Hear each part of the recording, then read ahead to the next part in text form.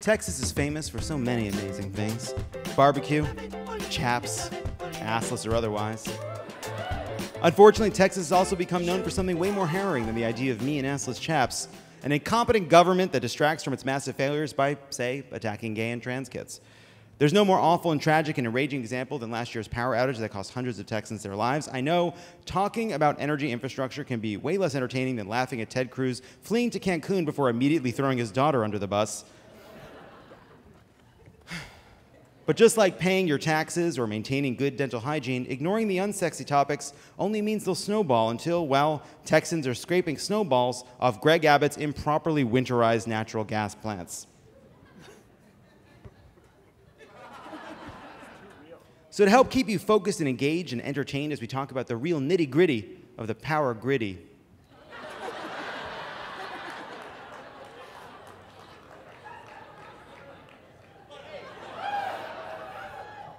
it's time for a segment we call Reality versus Reality TV.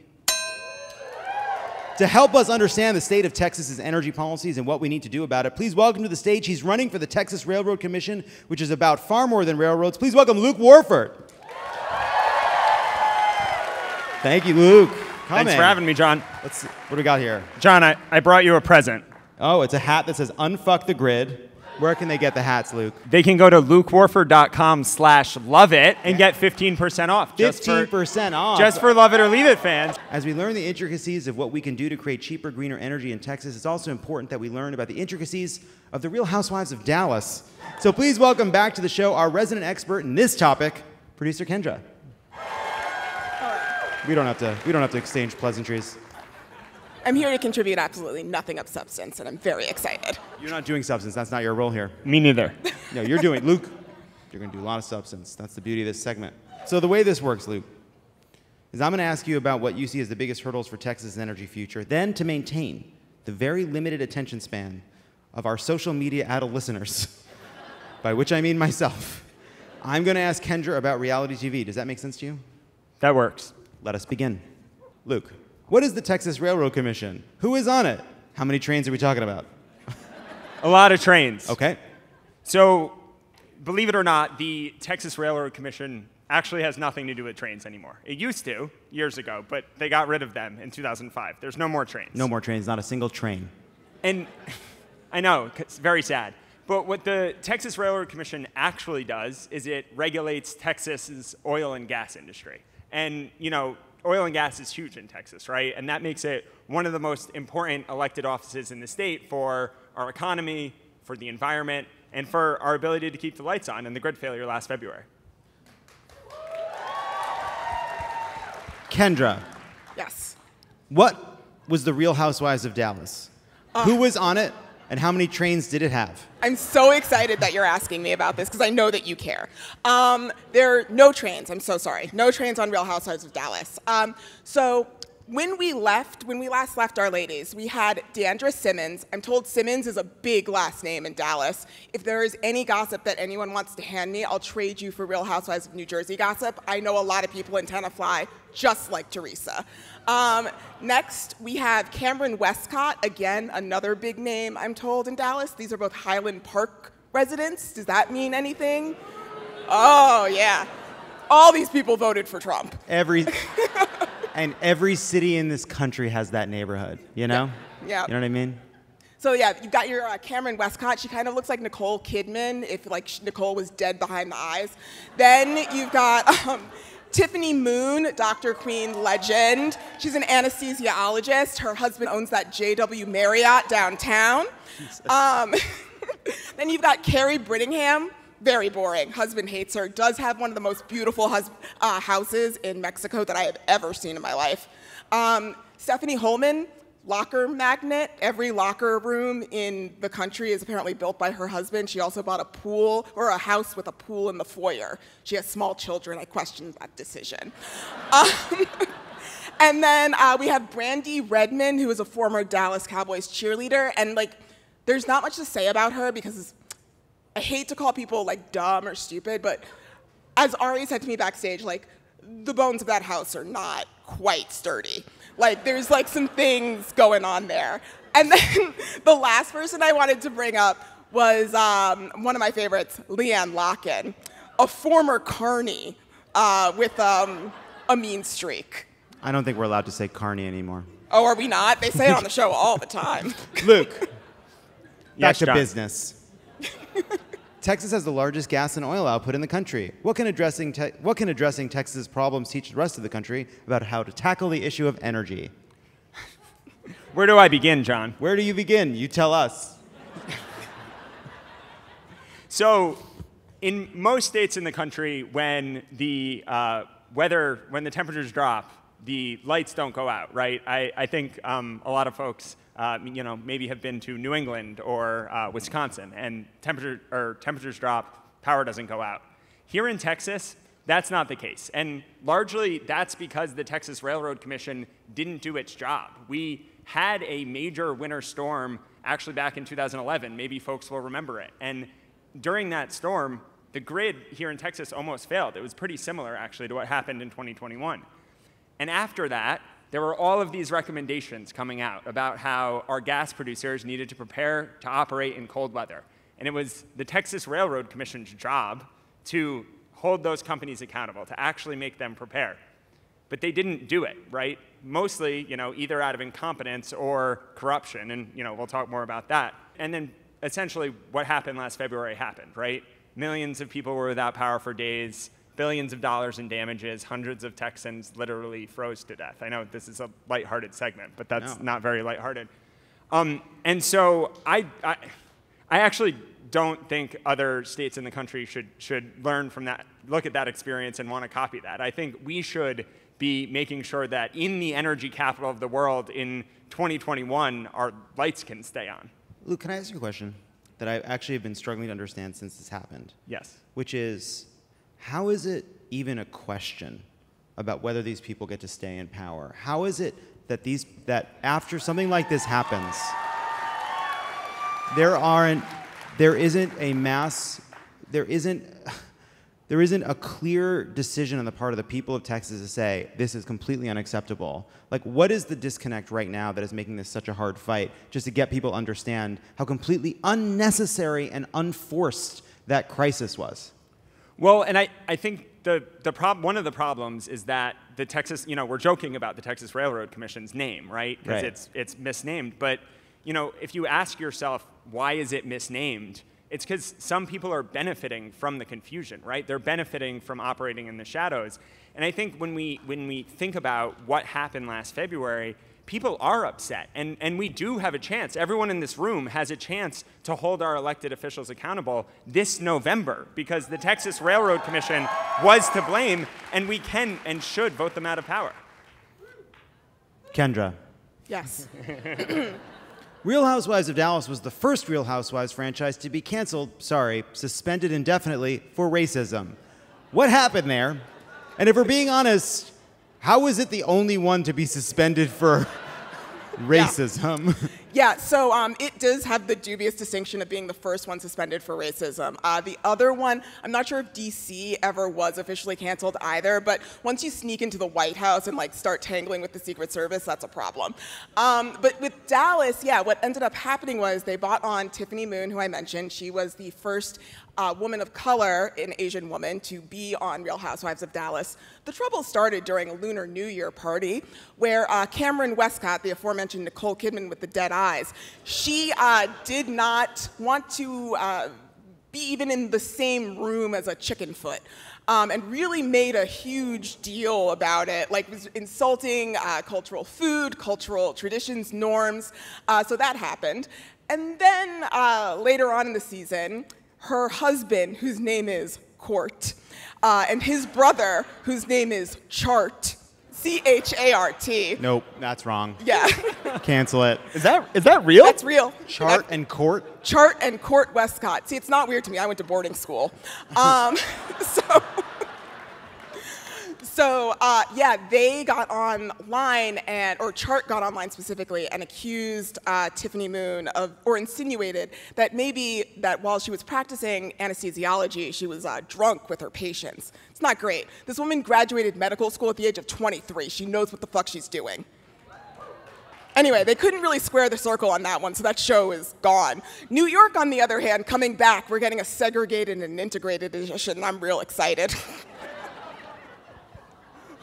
So it's a whole beautiful, it's a galaxy of stars over there. I thought the reality Ramona TV Singer. part was supposed to be the lighthearted part of the segment. It's very dark. It's just, yeah, that's a really good point, Luke.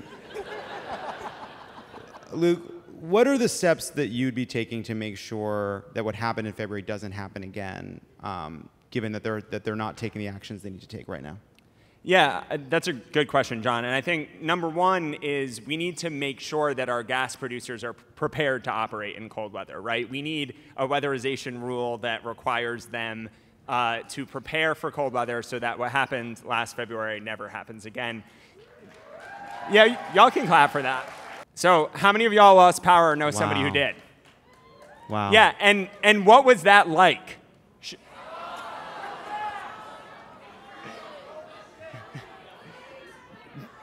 John, for the podcast, will they pick out I think they got the sense that everyone raised their fucking hands.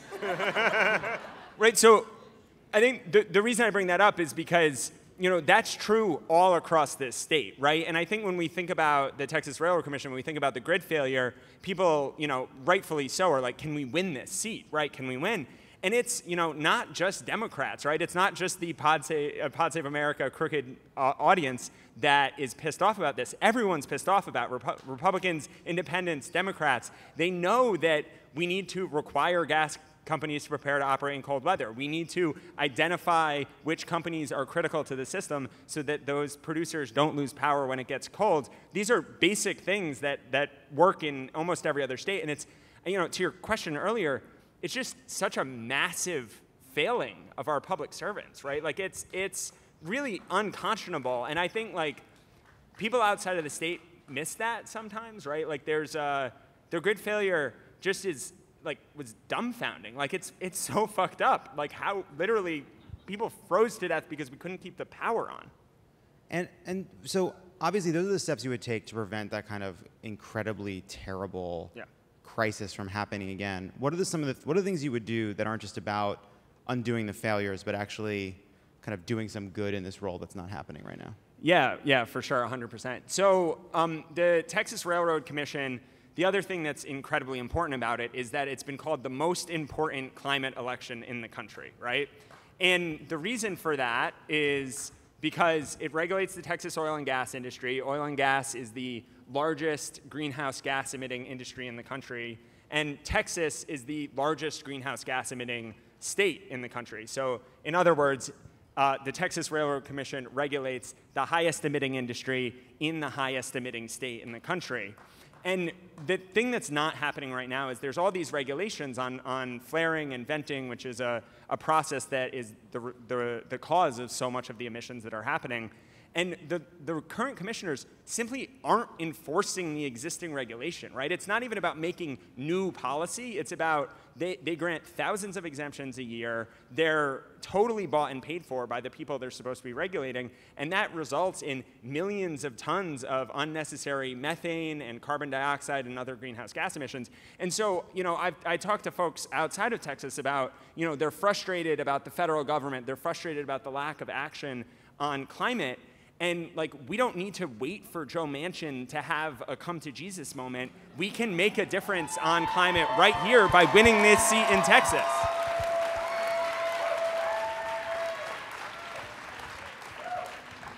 Kendra. Yeah. Why did you watch The Real Housewives of Dallas? It sounds absolutely heinous. Is there anything that you could show us or explain to us about it that would help us understand why you found it so captivating? Yeah, absolutely. So if you're familiar with Real Housewives of Salt Lake City, you might think that Lisa Barlow had the definitive hot mic moment. Calling your best friend of decades a whore who slept with all of New York, including Harry Dubin. That's really something. But what I'm about to show you is the definitive Bravo hot mic moment from one Leanne Locken, the former carnival worker. Thank you. Brian, you can go. I think I want to get naked like this around here. How much fun would She's gonna make it be that. Why is it so important to Gary to come for me all the time? Because I'm gonna do something. She's gonna come for me one day, and it is gonna be pretty. Her husband gets his in the real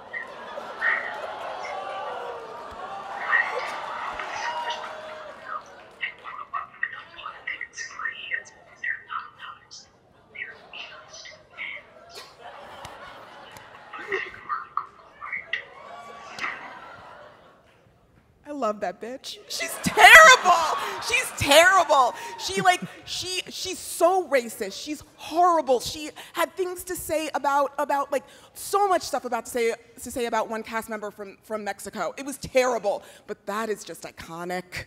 It's iconic. Before we go, Luke, what can people do in Texas and people listening across the country to get involved and help right now? Yeah, absolutely. So there's two things. The first thing you can do is tell your friends about this race, because I genuinely think it's one of the most important elected positions, not only here in Texas, but because of the climate implications around the country. But it's misnamed. It is not something a lot, people always say it's like the most important election you've never heard of. But that's a problem. And so genuinely, everybody in the audience, everyone listening at home can do a huge, have a huge impact just by telling 5 people about the race. We've got a great launch video that's like tagged at the top of our Twitter at LukeWarfordTX. It's 60 seconds long. It's fun and weird and different than sort of your typical political ad. So number one, you can tell 5 people about the race. The second thing is, of course, donate to support our campaign, right? Go to LukeWarford.com, chip in whatever you can. Our opponent is funded, 70% of his campaign contributions come from the oil and gas executives he's supposed to be regulating. And just including like $100,000 campaign contributions, right? So we're going up against this elected official, Wayne Christian, who's totally bought and paid for by oil and gas execs. And so it's going to take a lot of people, right? We're building a grassroots campaign here in Texas to fight back, but it's going to take support from a lot of people. So if people are willing to donate, they should go to LukeWarford.com. Everybody, give it up for producer Kendra for sharing. If anyone wants to tell me where the roundup is, I want to know. She wants to know where the roundup is. And one more time for Luke Warford. It is time for a segment we call Hot Takes. Here's how it works. For real, we have not seen this. And we will be presented with a take, and we will have to defend it for 1 minute. I will kick us off. What do you got, Brian? Mission Impossible Ghost Protocol is the best Mission Impossible. I'm sorry, I know where that came from. I know that came from Kendra. Mission Impossible Ghost Protocol is the best Mission Impossible movie. Here's why. Reason number 1, you and I cannot remember the villain. That's how you know it was a great movie. 2, my favorite kind of action movie is an action movie where the heroes create 100% of the problems that they later have to go on to solve. A classic example of this is Raiders of the Lost Ark, where Indiana Jones leads Hitler to the ultimate source of power in the universe, only to later help Hitler find it when he's lost it, and then again help Hitler recover it. And then when Hitler's people open up the fucking thing and die anyway, it renders Harrison Ford literally useless, whose only role in the final climactic moment is to keep his fucking eyes shut. Ghost Protocol is worse because they literally almost cause a nuclear holocaust, which is why I love it. Excellent, wow. Let's see what these villains have in store for Akilah. I'm nervous. Best animated soundtrack of all time is Phil Collins' Tarzan. Okay, 60 seconds on the clock. It slaps. Frankly, we were in the car on our way here and we were ranking Disney soundtracks, and for some reason, Kendra thinks that it's #1. But it is. It really is. You know, Phil Collins didn't have to do all that for a movie about a bunch of apes, I want to say. Are they apes? Are they gorillas? They're gorillas. They're whatever. You know, we got Justin Timberlake on it. No, that's not it. Rosie O'Donnell sings a whole song, and we're like, good for you. I mean, I'm thinking of songs from Mulan, like truly not ranking for me. However, You'll Be in My Heart, definitely heartfelt. Son of Man, I heard a man singing that out loud at a Lowe's. I don't know why it was playing over the loudspeaker, but he knew every word, and he was not especially young. So, like, this is a soundtrack that endures. Tarzan Tuesdays, every Tuesday we like to listen. Go off, Phil Collins. And Lily Collins, you're great too, sure. All right. Tarzan Tuesdays. It's Tarzan Tuesdays. Yeah, every Tuesday, get a little drunk and listen to Tarzan. Let's see what's up next. Alaskans are so lucky that they give vote for strong women like Sarah Palin and Lisa Murkowski. Ugh. I'll take it. I'll take it. Lisa Murkowski is good. She actually is good. Because this is a person who has taken some really hard votes on principle, got fucking lost, and then won in a write-in. I think that's cool. Okay. I also appreciate strong women like Sarah Palin. And let me tell you why. Sarah Palin is a great cautionary tale because Sarah Palin genuinely is, I think, I sincerely believe this, an incredibly sharp and smart person. And she was presented with two paths. One in which she opened the binder with facts about foreign policy, and one in which she didn't. Sadly, she chose the wrong path. But I think that's a lesson for all of us because she is a good example of what happens when someone really smart doesn't read anything for a really long time. And that's a lesson. That's okay. It's Yeah, all right. reading is the real enemy. That's the problem. Remember how good she was in 2008? Sure don't. All she had to do was she was a great speaker, and she has charisma. She said words. She has all the things a person needs except integrity or discipline. And those are obviously important to us as Democrats, not as important on the other side. Yeah, listen, you did that. I'm proud of you. That's Couldn't my be job. me. It was a hot take. Yeah, you know what? That's the game. I'm proud of you, man. Don't hate the player. Oh. Love on Top is a skip. Akilah, you think Love on Top is a skip, so tell us why. You know, Love on Top is a skip, but only so you can skip to other Beyonce songs. I mean, this woman has like thousands of good songs. You think it's only a few. It's not. Every album has, I would say 80 to 90%, must listen to if it comes up on shuffle. It doesn't matter if it's Christmas. Like, we're listening to 6 Inch. It's happening.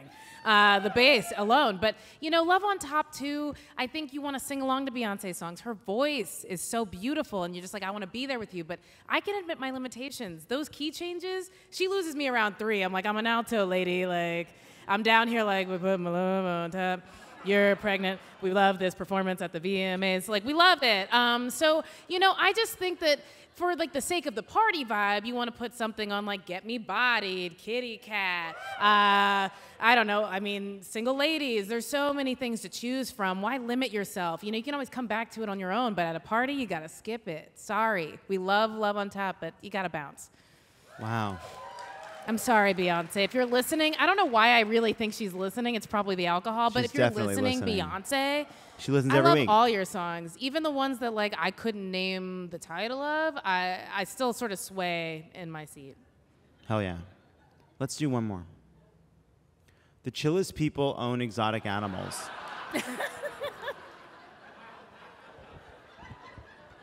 All right. Okay, sure. God gave man dominion over the beasts. Strong. They belong to us. They are created for our sustenance and, if not, amusement. And I think someone with absolutely zero knowledge about animals should be able to go on a kind of website that was not made by a professional and use a little drop-down menu to send an email saying they would like a cheetah. I think that's a good thing for all of us, that random people in every town, the weirdest, worst person who went to your high school has some kind of endangered bird in their house. I think that's good. And I'm glad it's happening. I think you're right. I think you're right. Including certain people who work on this show and may or may not have a tortoise in their home. And I'll leave it at that. I'll leave it at that. And that's Hot Takes.